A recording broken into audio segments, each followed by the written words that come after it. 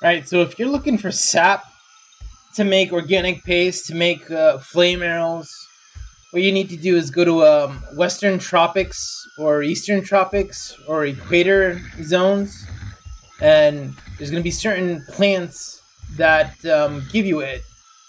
And there's also going to be, I think, certain trees too. But on this one here, this is a Western Tropic, you're going to look for plants like this.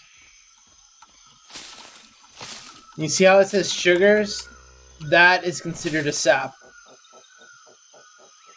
And you can use that to make organic paste, to make fire arrows. So this is one source of sap. All these things here.